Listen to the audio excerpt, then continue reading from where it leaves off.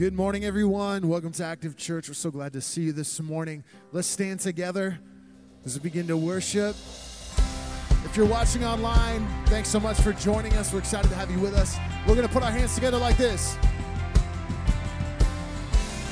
Come on, church, from the front to the back.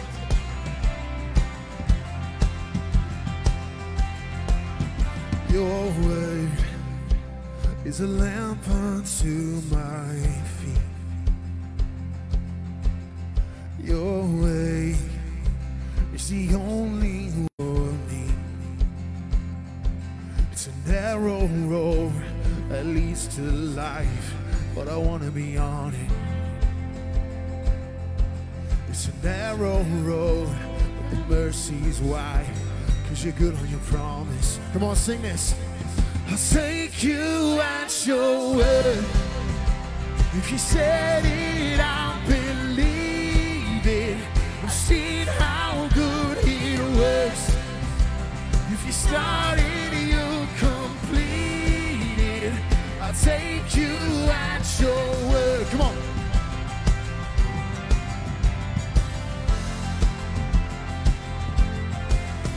You spoke and the chaos fell in line. I know, 'cause I've seen it in my life. It's a narrow road that leads to life, but I want to be on it. It's a narrow road, but the tide is high. You parted the water, sing it out. I'll take you at your word. If you said it, I'll believe it. I've seen how good it works. If you started, you'll complete it. Say, I'll take you at your word. If you said it, I'll believe it. I've seen how good it works. If you started, you'll complete it. I'll take you at your word, 'cause you're good on your promise. Yeah, yeah. You're good on your promise. All right, we're gonna sing this part. You said your love. You said your love will never give up. You said your grace is always enough. You said your heart would never forget or forsake me. You say I'm saved. You said I'm saved. You call me yours. You said my future's full of your hope. You never fail, so I know that you'll never fail me. Sing it one more time, come on. You said your love will never give up. You said your grace is always enough. You said you'll forget or forsake me. You said I'm saved. You say I'm saved. You call me yours. You said my future's full of your hope. You never fail, so I know that you'll never fail me. Take you at your word. Say, if you said it, I'll believe it. I've seen how good it works. If you started, you'll complete. One more time. I'll take you at your word. If you said it, I'll believe it. I've seen how good it works. If you started, you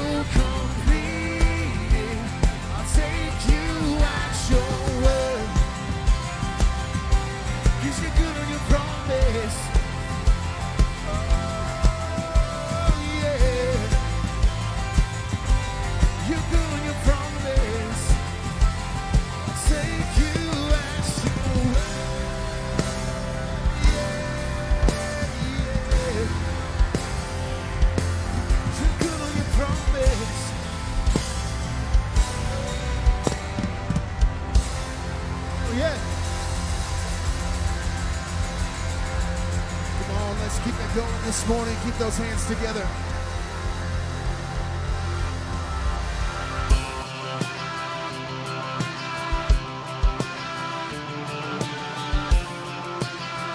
Come on, help us out, church.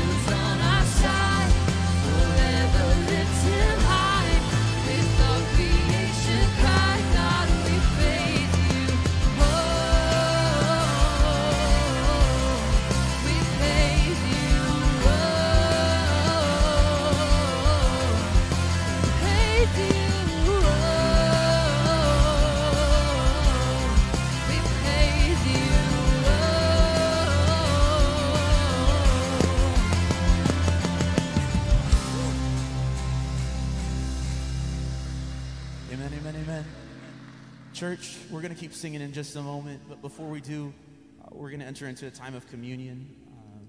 And it's special that here at Active we get to do this every week. Not too many places get the opportunity to have a time of communion every single week at every service. And that's just because we believe here that we forget a lot about the importance of what Christ has done on the cross. We forget often throughout our busy week the body that was broken and the blood that was spilled for us. So this is just a time for you to remember, a time for you to think, a time to be alone with your thoughts, really. So we have elements off to the side as well as to the back. So you can feel free now to go grab those, and once you come back, we'll keep singing.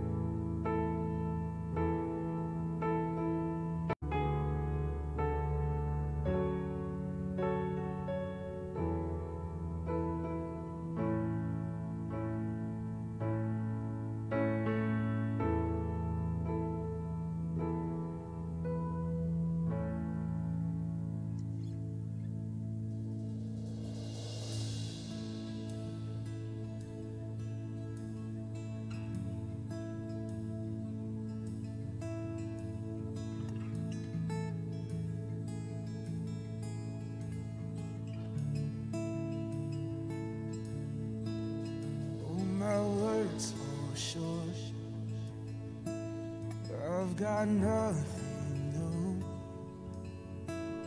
How could I express my gratitude? I could sing these songs as I often do. Every song was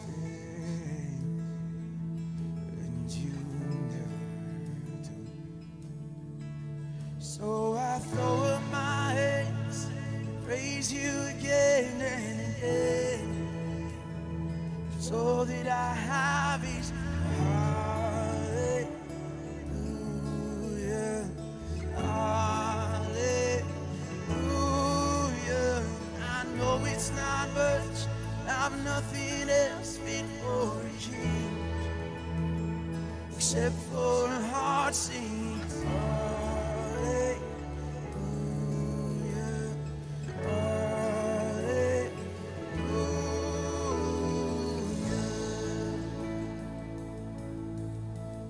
I've got one response, I've got just one move. With my arms stretched wide, I will worship you, yeah. So I throw up my hands, praise you again and again. 'Cause all that I have is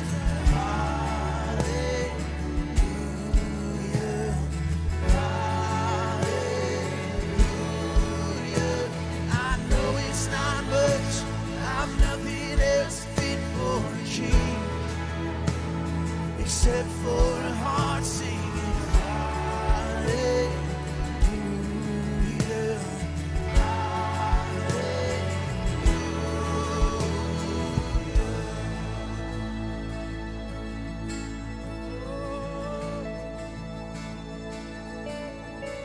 hallelujah, hallelujah. Come on, church, sing. Sing, come on, my soul. Oh, don't you get shy on me. Lift up your song. 'Cause you've got a lion inside of those lungs. Get up and praise the Lord. Oh. So come on, my soul. Oh, don't you get shy on me. Lift up your song. 'Cause you've got a lion inside of those lungs. Get up and praise the Lord. I want to hear you say, so come on.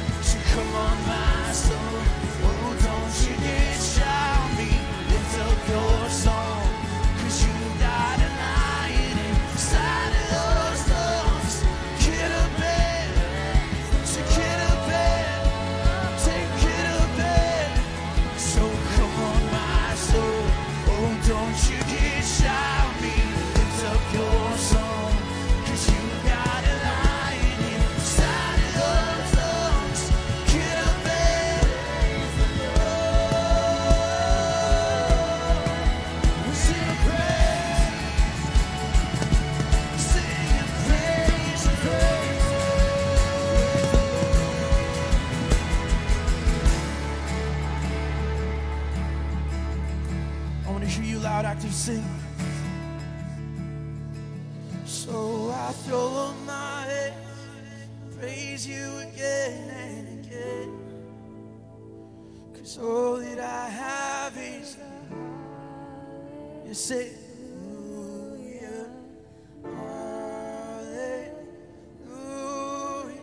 And I know it's not much, I've nothing else fit for a king except for a heart singing hallelujah, hallelujah.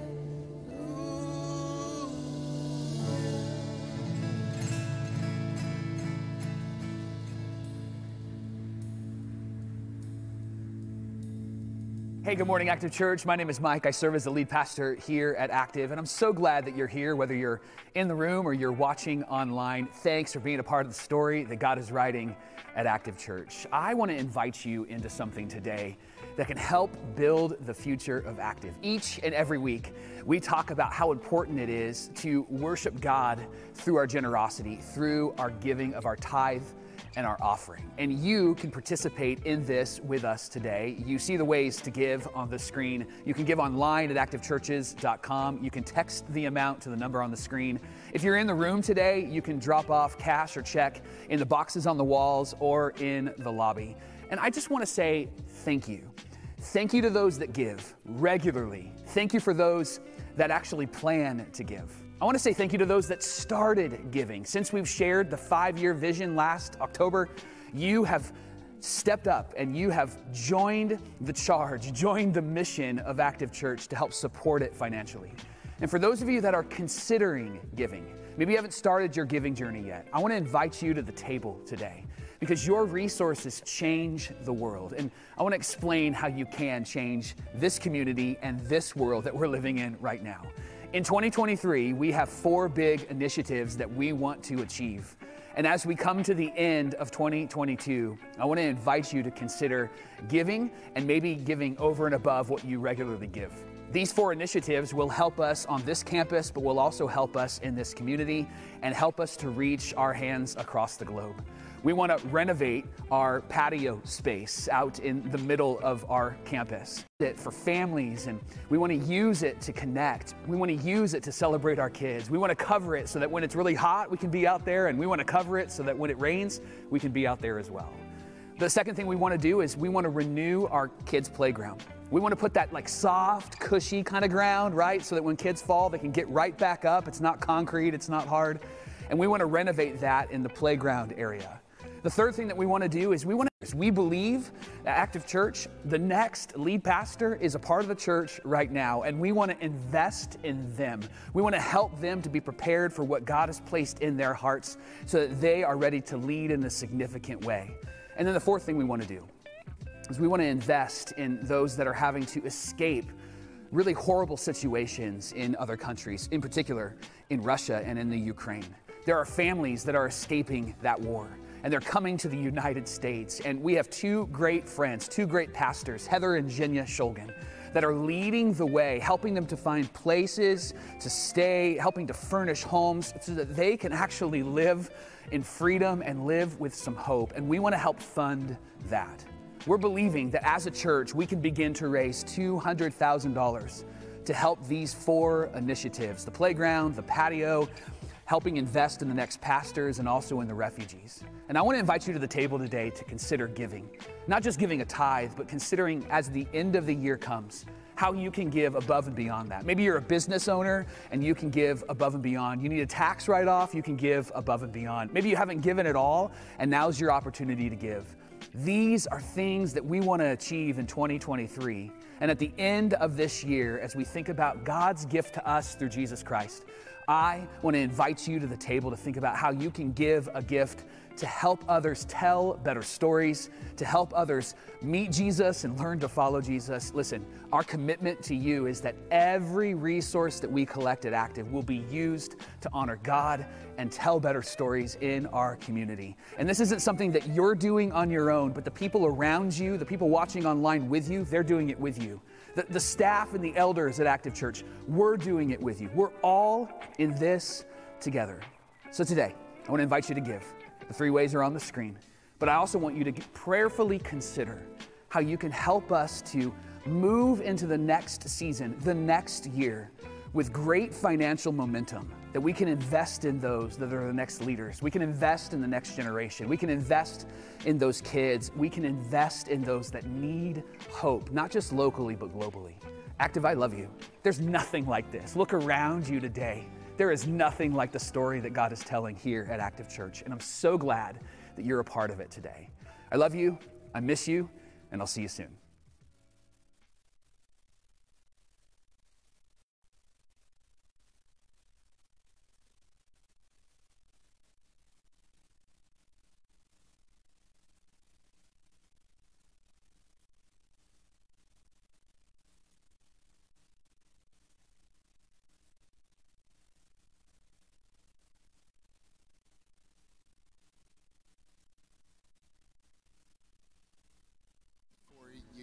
Today, starting off with our Christmas kickoff. We're gonna football, but we're gonna do it big, right? Christmas. I think we're pretty famous for our Christmas kickoff. We have a tree lighting. We do some cookie decorations. We have families. We have activities for the whole family to enjoy. That's going to be on December the 4th. 5 p.m. to 8 p.m. right here on campus. We're going to sing some Christmas carols. We're going to go big. We're going to kick it off pretty big. Always. Dude, I know that it's not Christmas time yet. We still got Thanksgiving, right? Casey, what's your go-to Christmas or your go-to Thanksgiving meal? Like, what's the one thing, the essential that you need for Thanksgiving? The essential for Thanksgiving, you can punt the turkey and kick out the ham, because all I need is a big old honking plate of mashed potatoes, right? But here's the key. It needs a river of butter just flowing through it. Okay. And then it meets right at the base with the river of gravy coming down as well. Big old honking plate. It's got to come together like like that. A Mount it's like Everest. Angels sing when that happens. It's delicious. Nice. That's a little weird, but okay, cool. I'll take that. Mashed potatoes. I think too much about mashed potatoes, to be honest with you. But Christmas kickoff is going to be amazing. It's going to kick off our Christmas season here at Active, and hopefully the Christmas season for your family. Because after that, we're going to have Christmas Eve here on campus at Active Churches. We have 3 amazing services: 2 p.m., 4 p.m., and 6 p.m. They're all even numbers, so they're easy for us to remember.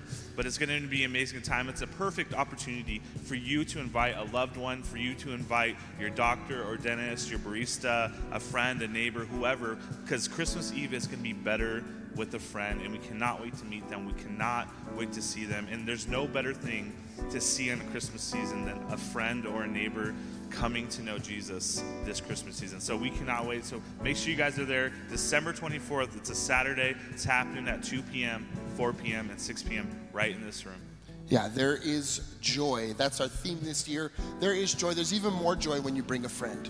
Definitely agree with that. Also, we have Baptism Sunday. That's going to be happening December the 27th, right here on campus at both services. We love to celebrate life change here. December 4th, I'm sorry.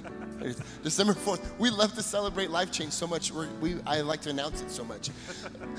We're going to be celebrating life change. Our family members, our friends, people in our community, people in our connect groups, they're taking that next step in their faith journey, making a public declaration that, you know what, I'm all in for this. I'm following Jesus. I'm doing it with my friends and my family, and we want to celebrate them big. So make sure you show up and show out for Baptism Sunday, December the 4th at both services. If you would like to sign up for baptism, you can visit us at Guest Central, or you can stop any one of our team members and we can get you plugged in. That's right. And maybe if you have a young kid that's looking to be baptized, but you're not sure yourself if they're ready for it, that's okay. We have a perfect alternative for you until they're ready. We have child dedications happening next Sunday, the 27th, and it's going to be during our first service. So if you would like to dedicate your child on that Sunday, it's a great way to say, hey, I'm committed to raising my child and our family into the love of Jesus. And I would love, and the church is here to help support that and pray for you and cheer you along on the way as well. So if you're interested in child dedications, you can sign up at Guest Central, or you can head to the kids check-in area, and we have a way for you to sign up there as well. And speaking of Guest Central, if you're new or this is your first few weeks here at Active and you're still checking us out, we would love to meet you. We would love to see your face. We'd love to get to know you and get to know your name. So come meet us at Guest Central. We have a free gift for you. If you're watching online and you're new to Active as well, we would love to connect with you and give you a free gift. So you can text the number that is on the screen and we will connect with you. Or you can just say, I'm new in the comment section, and we will love to see how we can pray for you and be there for you. So thank you guys so much for being here. We're going to hear an awesome message from Pastor Joe today. So go ahead and turn your attention to the screen.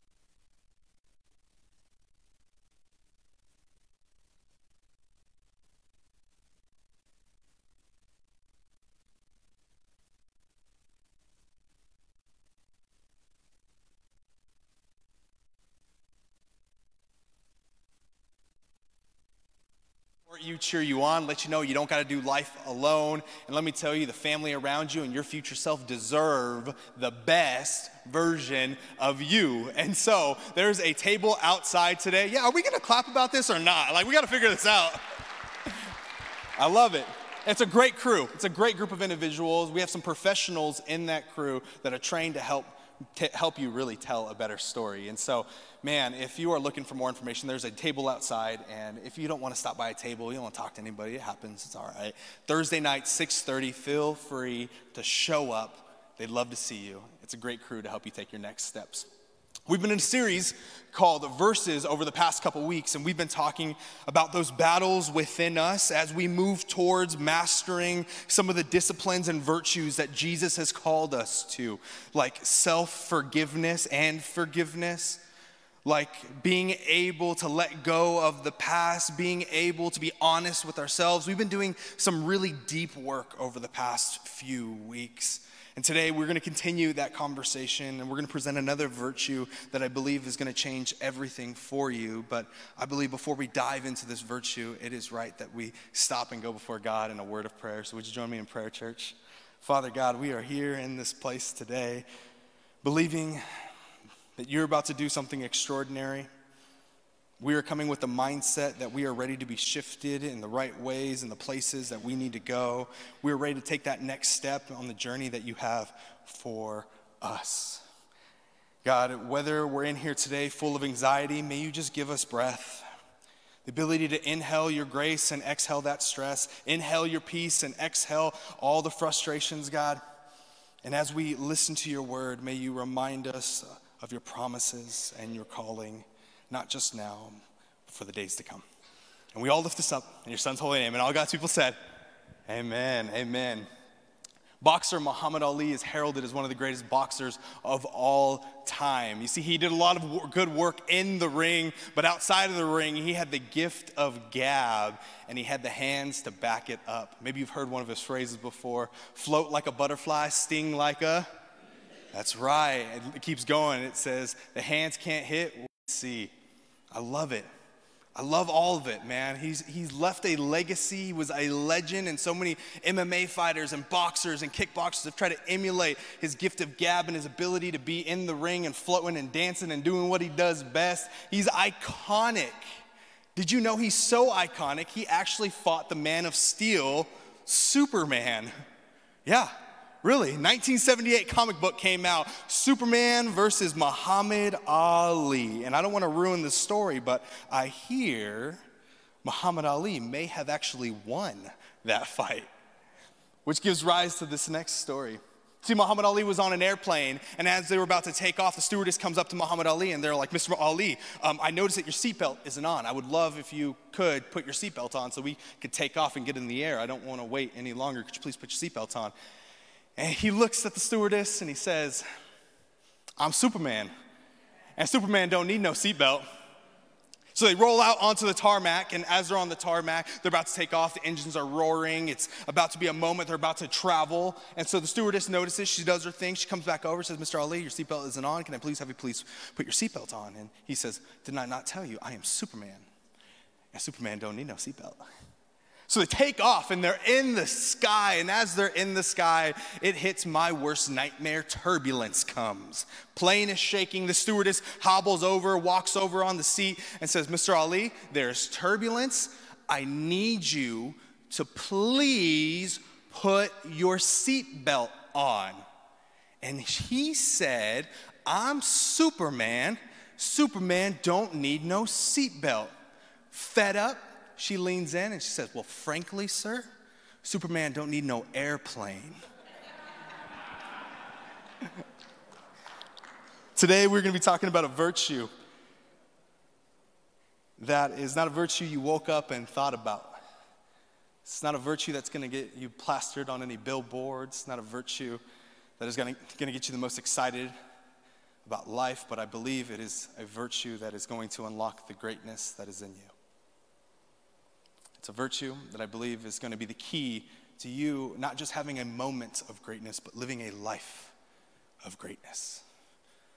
A life that is marked by your family being well off. A life that is marked by you being secure in who you are, in your inner world and your outer world. A life marked by you being aware of where you are going. Greatness is in all of us, and I believe this virtue is going to help turn the dial and be that key to greatness. But here's the thing, these two words often don't go together.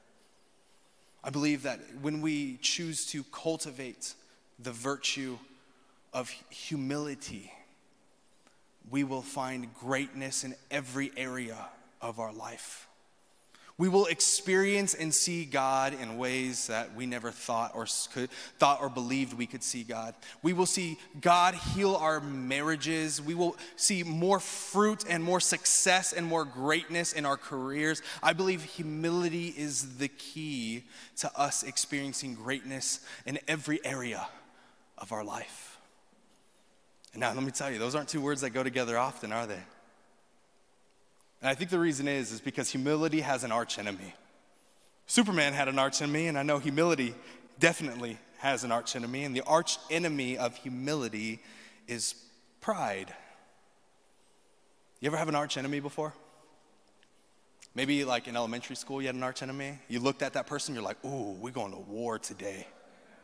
My blood is boiling. Just hear breathe. Like, why are you breathing? Why are you chewing your cereal like that? Like that kind of arch enemy, like them being in the room and you're shifting the whole time. You're uncomfortable. You're like, I can't even, because the heat of their presence is just annoying me. Yeah, I had a friend in elementary school. His name was Carlos.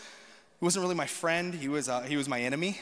And Carlos, if you're watching at home, man, we got some stuff to work out, bro. But Carlos was always around Like just always there, like always next to me in class. We'd move up a grade, he's behind me in class. I'm always hearing him at the tables. He was always a little louder than me. And I could spot Carlos's voice from a mile away. And guess what happened? My blood would boil like, ooh, Carlos is here.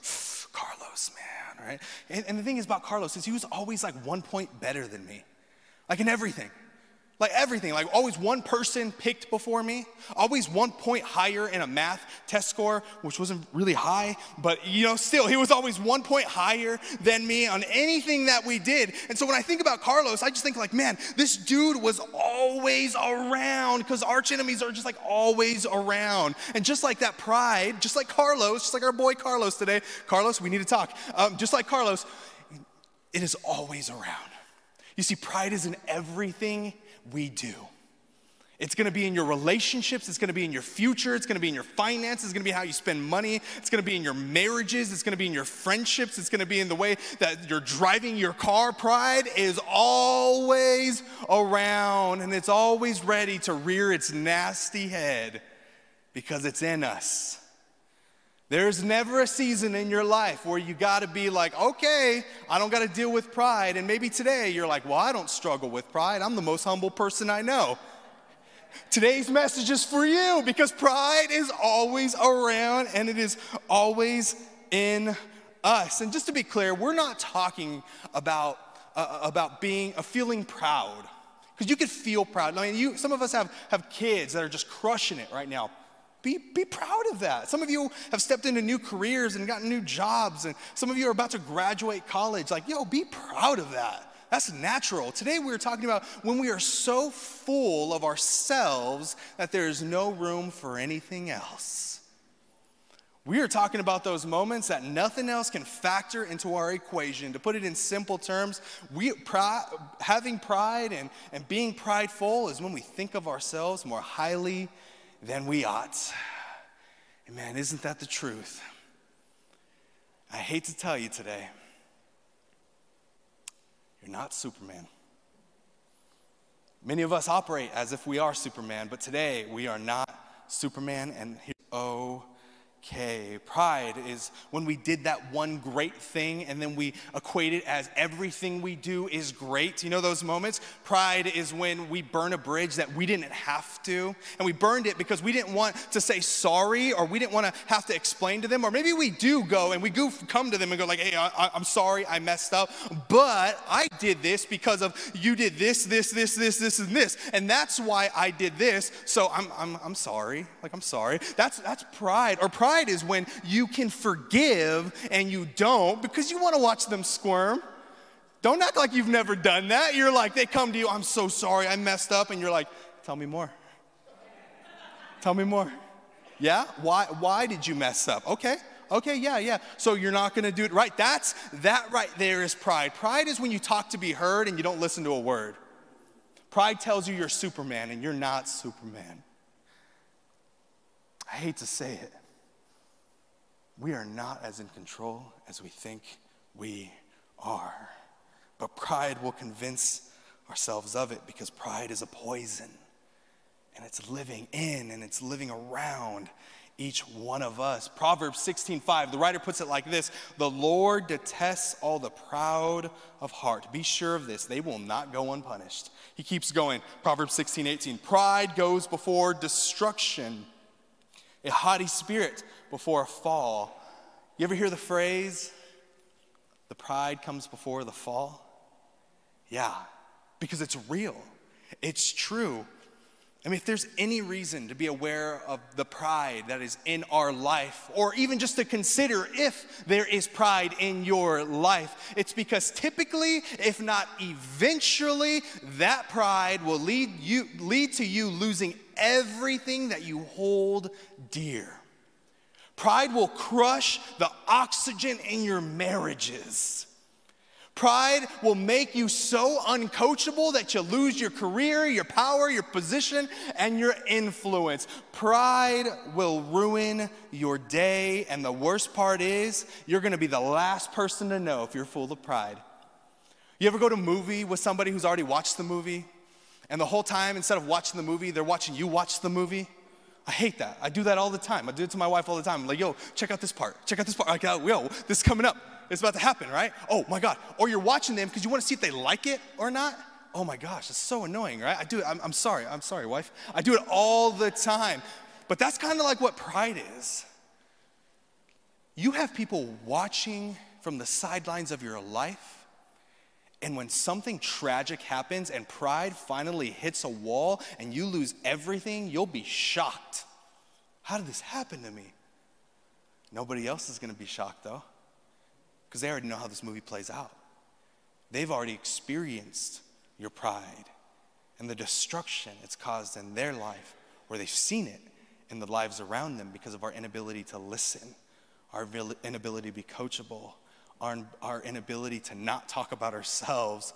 Pride is a dangerous poison. And if there's anything we realize today, unchecked pride will destroy any greatness that is brewing in your life.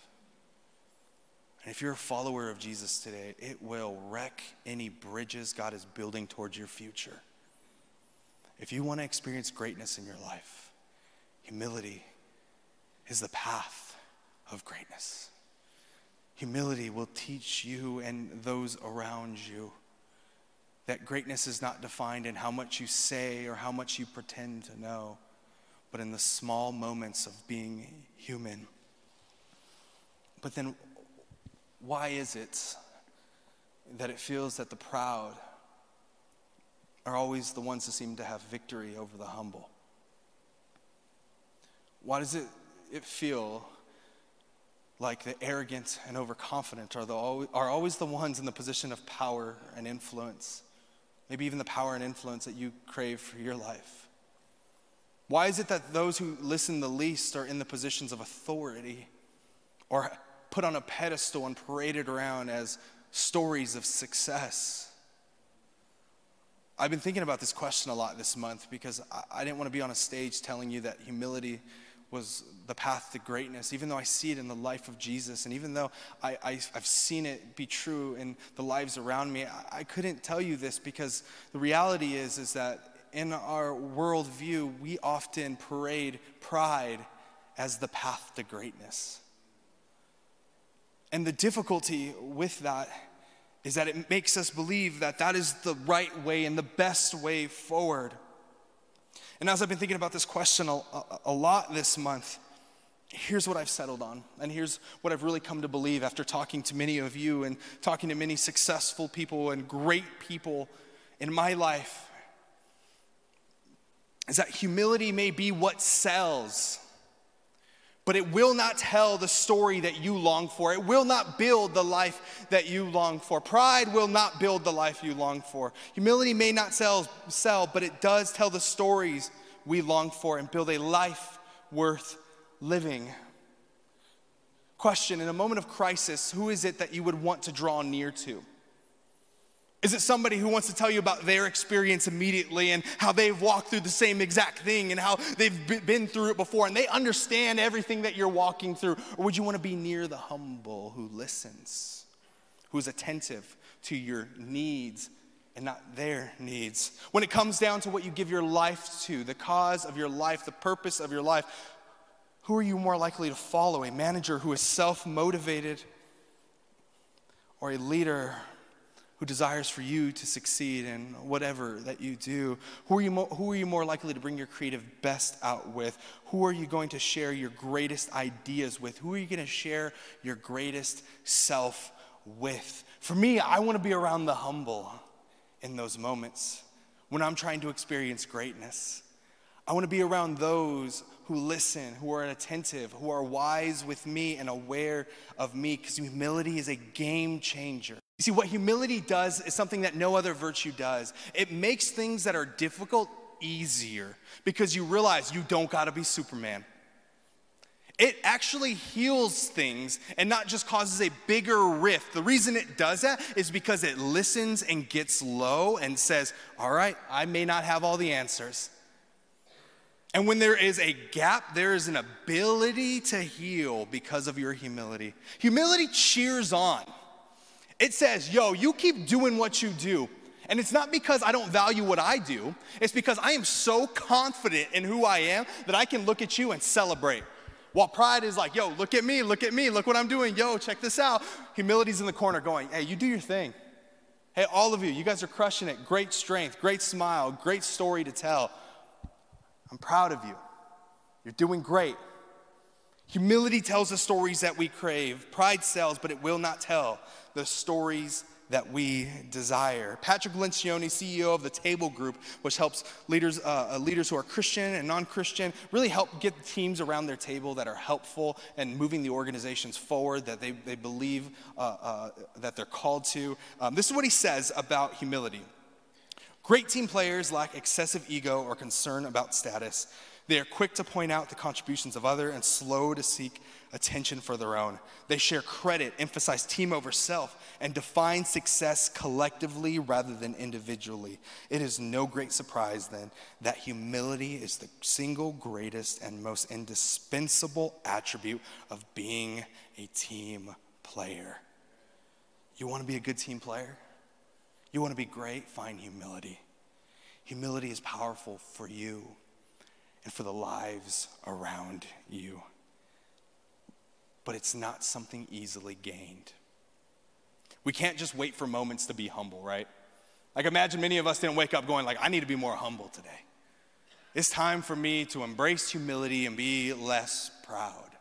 No, humility is difficult to find. I love what Proverbs 11 says. It says, when pride comes, then comes disgrace, humiliation, but with humility comes wisdom. Wisdom is awareness. It's proper perspective. It's being able to read the room. You ever been in a situation where somebody couldn't read the room? Like, the room, bro, it's not meant for this moment. That's one of my biggest fears. Because sometimes I'm a lot, and I know I'm a lot, and I'll go into a situation and I'll be a lot. And so sometimes I'll come into a room like, yeah, let's go. Come on, everybody. Yeah, let's have a good time. Whoa, yo, y'all are having a rough conversation, aren't you? Okay, backing out of the room. Wisdom teaches us how to read the room, how to pull the levers of our life properly. See, knowledge tells us where to go. Wisdom tells us how to get there, who to bring, what to pack, all the snacks. It tells us all the good stuff. Wisdom comes from humility. But wisdom cannot be faked. Without wisdom, there'll be no greatness in your life. And fake it till you make it doesn't work. You can't fake your way into wisdom, and you cannot fake your way into humility, because eventually you will be found out. So how do we naturally and intentionally and authentically find humility? And I want to tell you the answer, but the reality is it's going to cause us to have to do some deep work. So here it is today. If you want to find humility in your life, if you want to unlock that greatness in your life, you have to go to war with pride. Because the reality is it's in each of us. But if you want to unlock that humility, you have to fight the pride in your life. Not just in one day, not just twice in your life, not just every single day. You need a battle plan to fight that pride that is going to emerge in your life when that good things happens. It's going to emerge in your life when those stressful moments come. That's going to emerge in your life when that person comes to you with an apology finally. That is the pride that we have to fight daily. You see, to battle pride is to cultivate humility. It's time that we put our pride in check. Put it in check. You ever put anybody in check before? You even know what that means? It's a slang term. I don't know if I'm allowed to teach you slang, but I'm going to teach you slang today, all right? So I'm going to tell you a little story. Me and my little brother, my brother's littler than me. Well, he was littler than me. He's 25 now, and he's gotten bigger than me. He's gotten stronger than me, and the thing is, he doesn't know it yet. You know why he doesn't know it? It's because I put him in check when we were little all the time. What putting in check means, you just put them in their place. I'm not saying I was the best brother. I wasn't a follower of Jesus. Don't hold it against me. But now, my little brother, he's bigger and stronger than me, but he doesn't know it. He doesn't know it because when he was little, I would just shove him for no reason. I would take his food and french fries. Why? Because I was the bigger brother. I was like, I'm going to put you in check. I'm going to put you in your place. You are going to know I am the bigger brother. It is time that we put our pride in check, because that unchecked pride is going to lead to destruction, and you don't even know it yet, but the others, people around you do. It is time that we go to the carpet and go, God, I have this stuff in me. I have this toxin in me, and I want to begin to get it out. I want to be able to put it to the side.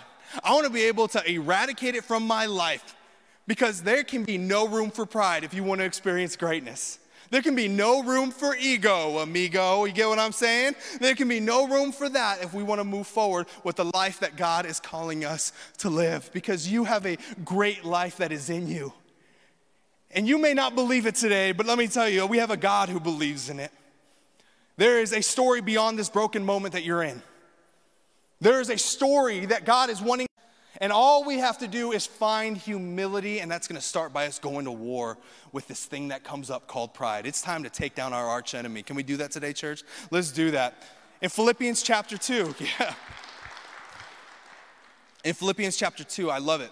Paul, who is one of the early followers of Jesus, he wrote letters to churches all throughout the Mediterranean world, helped start these small communities of people who were meeting Jesus and encountering hope for the very first time. See, this Paul, I love him because he would often write letters, and he would nicely, very, very thoughtfully check these churches. So how he would do that is he would give them some knowledge, some wisdom, but also let them know hey, I know what's going on in your church right now. Heads up. It's probably gonna lead to some bad stuff if you're not staying on track with what God's calling you to do. And so that's Paul. And so in Philippians, he's writing to the church of Philippi, one of his favorite churches, one of the churches that he believed in so much. He believed in all the churches, but he really believed in this church. He believed in what they were capable of, what they were doing in the area, the region that they were doing it in, and he gives them some direction, and I love what he shares with them today. So Philippians chapter 2, this is where we're going to be spending most of our time. Let's check it out. Therefore, if you have any encouragement from being united with Christ, any comfort from his love, any common sharing in the Spirit, any tenderness, any compassion, make my joy complete by being like-minded, having the same love, being one in spirit and one in mind. Do nothing out of selfish ambition or vain conceit. Come on. Rather, in humility, value others above yourself, not looking to your own interests, but to the interests of others. Humility is meant to define the church community. Putting others above ourselves is meant to define the community of God. Why is it so scary then? It's so scary because what if the other person doesn't do it? What if I'm humble and nobody notices? What if I'm humble and they're not humble and they take advantage of me? That's a real fear. And so Paul is saying you just need to see that this is the portrait of what we're going to do. If you have any common sharing in the Spirit, if you believe in Jesus, if Jesus has given you any love, if you have found any hope at all, even an ounce of hope, make my joy complete by being the community that Jesus intended us to be. Why did he intend for us to be that? Because our actions, our thoughts, our language, our posture, they have an impact on the lives around us. And we have to be wise, we have to be aware of each other. But it begins by us being aware of ourselves. That all of the stuff we do has a dotted line right back to people's hearts and ultimately back to their futures. He says, if me saying it isn't enough, let me give you a portrait of why. He says, in your relationships with one another, have the same mindset as Christ Jesus. The same mindset as Christ Jesus. This is about mindset. Your mindset about things will impact your reality. This is not just about imitation. What would Jesus do? That's great. This is also about your mindset. What mindset do you have about the relationships around you? Pride check moment. What mindset do you have about the people in your life? What are they there for? Are they there to fulfill you? Are they there to elevate you, to agree with you, to put you on a pedestal? Are they there to be in competition to you? Do you see everybody as a competition? That's what pride does. It makes everybody a competition. But humility makes everybody a partner. A partner you can do life with, figure this out with, ask questions with, figure it out together, we have to be aware of what is our mindset. Is your mindset at all full of pride? He continues, who, being in the very nature God, did not consider equality with God something to be used to his own advantage. Can we just sit in the gravity of what Paul just said in this moment? This is the mindset we're meant to have with each other, the same mindset of Jesus. Jesus, who did not consider equality with God something to be used to his own advantage, did not consider his position and his influence and his power, did not consider that to be used to his own advantage. Pride check, where do you need to power down? Where have you used your position and power, your influence to gain in areas you didn't need to gain? A title maybe was thrown out. An expectation that wasn't earned or wasn't expressed. Maybe a situation that came up. And maybe we ought to get low. Maybe it's a moment you've held your status. A status that was given to you that maybe you didn't earn, and you've used that status to keep people distant. Jesus powered down because he wanted to get close and personal. Power down and you don't take advantage of the status that you have, what happens is you're able to get close and personal. You're able to empathize with the lives around you. Is there an area of your life you need to just power down and get close and personal? Paul keeps going. Rather, he, Jesus, made himself nothing. Translated, poured out himself, took that power, influence, and authority and dumped it out like a cup by taking the very nature of a servant, being made in human, found in appearance as a man. He humbled himself by becoming obedient to death, even death on a cross. Jesus marks a point in human history that is forever changed. He came in a time period where authority and power were associated with spirituality. The Roman emperor at that time would consider himself God-like and have holidays dedicated to him where people would bring sacrifices and tributes because they wanted to honor the emperor because of his position and power in Rome. Jesus came in a time period in an ecosystem that literally associated your proximity with God with what you had and what you did. He came in a time period where Sadducees and Pharisees and Zealots all vied and fought for power. And the people who had the most power in the Jewish world were the people who were the closest to God. This is when Jesus came into human reality. This is in the time period that Jesus would radically change our perception of what it means to know God and experience God and to go to God and what it means to lead and be great. And he would do so by becoming the very nature of a servant. God would take the nature of a servant. And it's not because he didn't have the power. It's not because he wasn't wise and all-knowing. It's because he was humble. He held that power and did not take advantage of that power. Rather, he emptied himself so he can be like us and know us and empathize with us and be close with us and serve us. If there's anything you take away from today, it's that God's primary character is that of a servant. We often don't associate with God and service, do we? We don't even associate greatness and service together. And then God and service together put in the same sentence. It just doesn't compute because what do you associate God with? Often power, authority. Maybe today it's your first time coming into church and you heard some karaoke on screen and you're like, this is cool, right? Now we're talking on stage and you're just like, what is this whole thing about? Because I've expected God to be God of domineering and expectations. I know a lot of people who love, I talk to God, I talk with people a lot about God. It's part of the job, right? And so like, there's so many people in my life who love Jesus, who get Jesus, but they have the biggest problems with God. And it's because of their expectation of God wanting it all. God seeing you, but wanting it all still and not. But this is what it tells us. It breaks that model of it. It says, no, God is here to serve. And his power makes the most sense when he serves. He takes his power and authority and he doesn't leverage it. He uses it for us. He says, I'm going to humble myself to death, even death on a cross, which is one of the lowest forms of execution in the Roman world. He says, I'm going to do that in order to trade your life, your broken life, your high expectations, that prideful thing that you have that constantly keeps you distant from people and keeps you from healing because you're afraid to say, I'm sorry. I'm going to take those things and I'm going to trade it. I'm going to trade it for my perfect life. That is the call of Jesus, and I'm going to give you more life in doing so. Jesus is a servant and he craves to serve you. Have you let him serve you lately? Have you come to him with your pains and your frustrations? Maybe today you're not struggling with pride, you're struggling with self-deprecation. And you think that's what humility is. See, humility isn't thinking of yourself low at all. It's owning who you are and being confident in that. And maybe today is not a day where you feel like pride is the enemy, but it's self-deprecation is the enemy.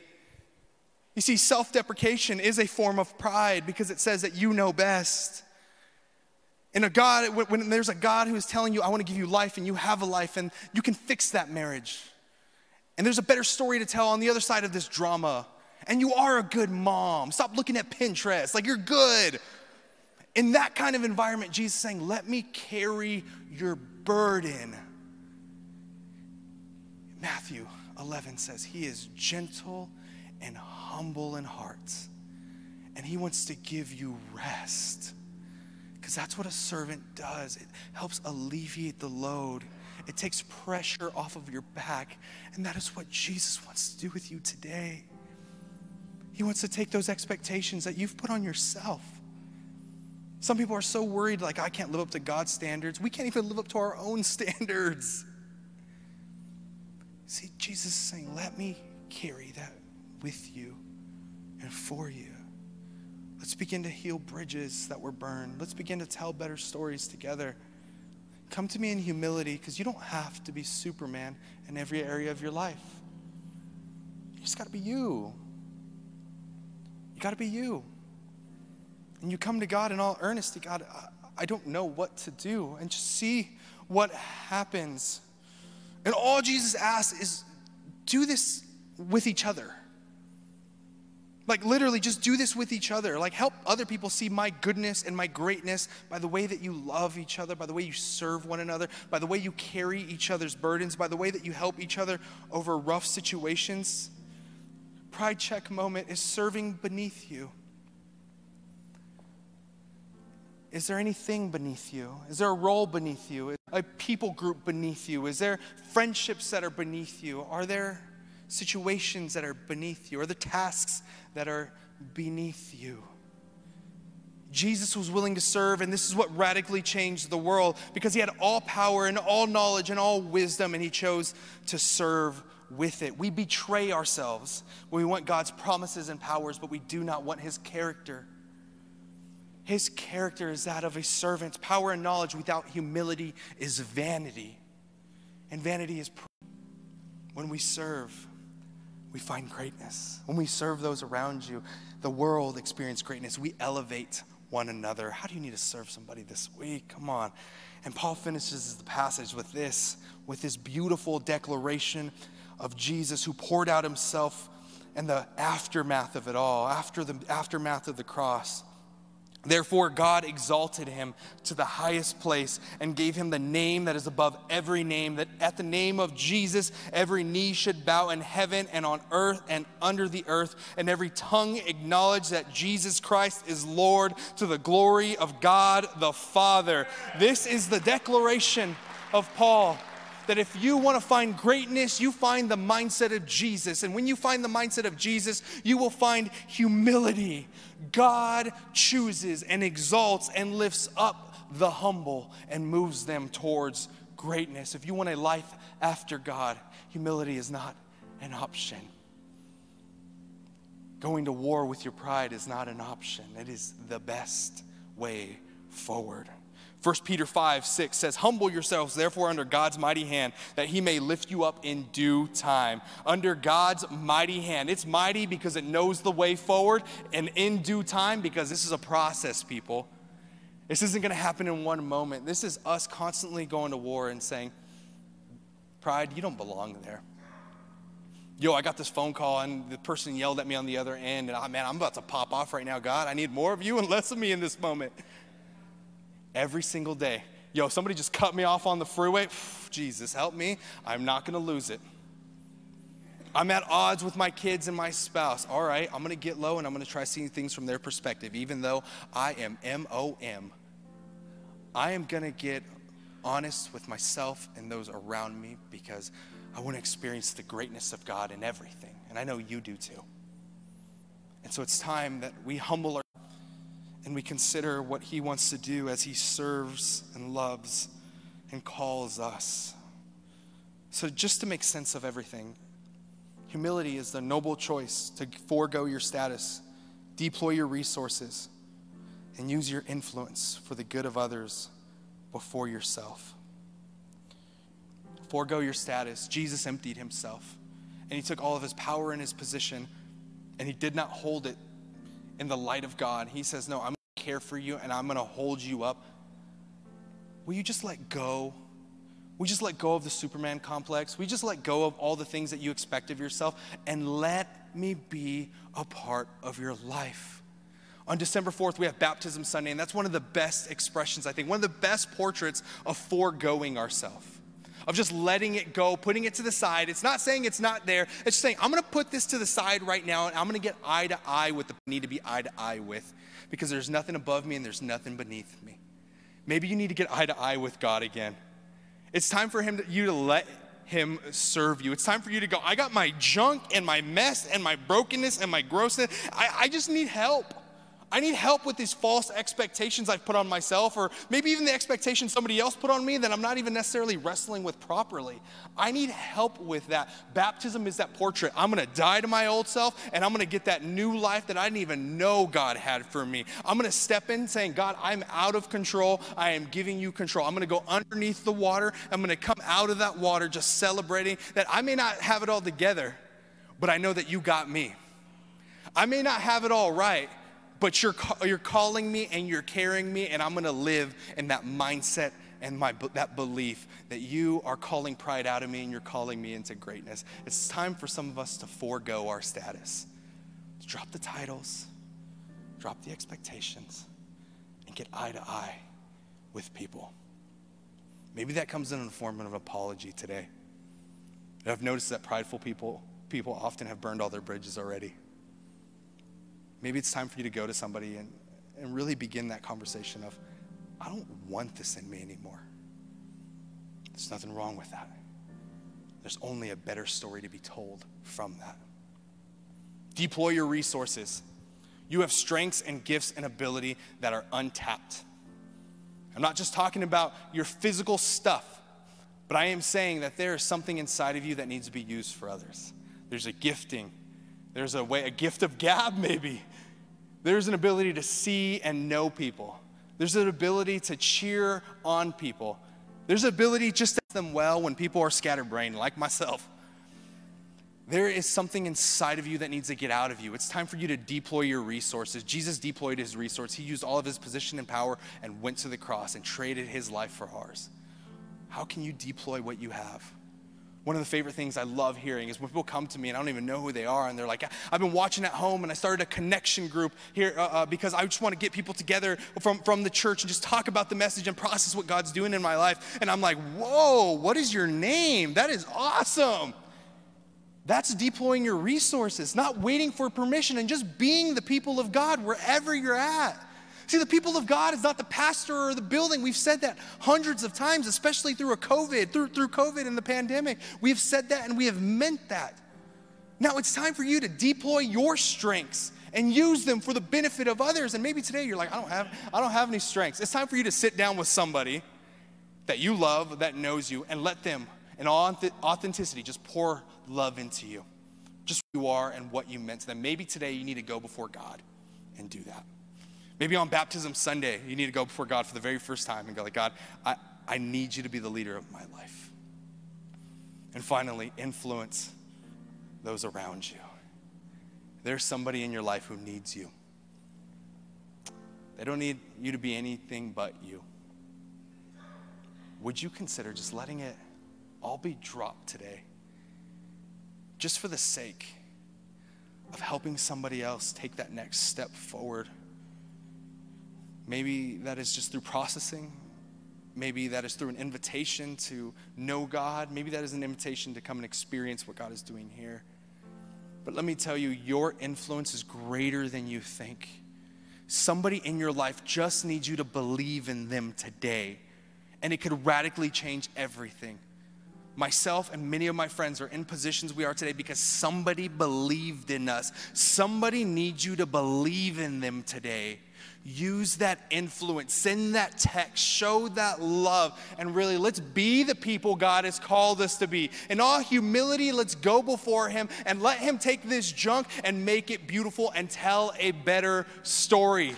It's time, church, that we don't let pride get in the way because there's no more room for it. It's time that pride goes and humility rises. Because with humility, we will experience the stories that God has always intended for our life. In just a moment, the worship team is going to come out. I want to invite you, let's just worship in humility, going before God, saying, God, I'm not Superman. I need you. I need you to carry me. I need you to take me. I need you to hold me. I need you to deal with some of the stuff inside of me. It takes courage, but let's worship in courage together, church. Let's pray together. Father God, may we come to you before you, God, in all honesty and authenticity, that we don't have it all together and we don't want to have it all together. We just want to come before you knowing that you care, that you love us, that you see us, that you notice us, that you want us. And that's everything. God, may you fill us with humility. May you call out the pride. May you stamp out its roots. And may you remind us that you're not done yet. We all lift this up in your son's holy name. And all God's people said, amen.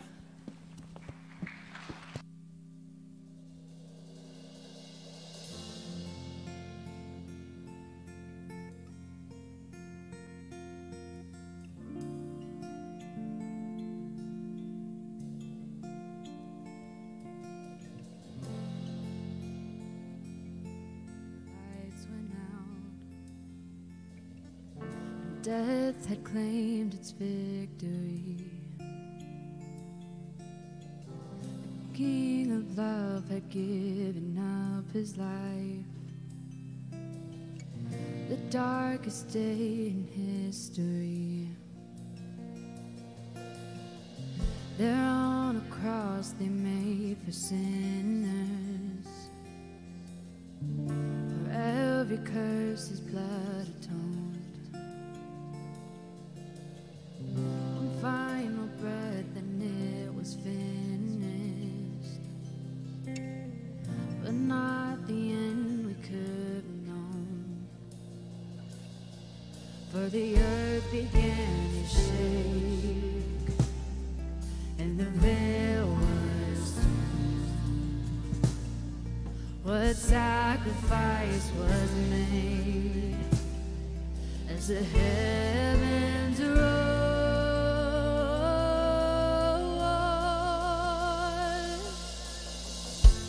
All hail King Jesus. All hail the Lord of heaven and earth. All hail King Jesus. All hail the Savior.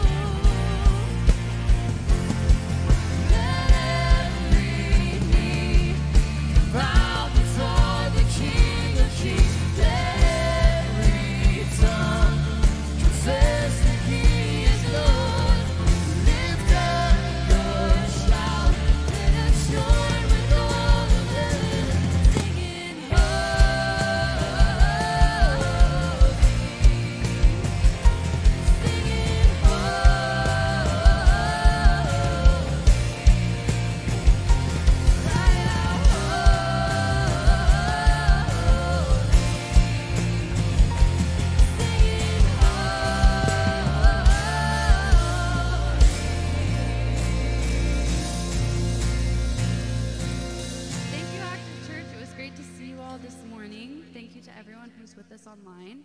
If it's your first time, please see us at Guest Central, and have a great holiday this week. Bye. God bless.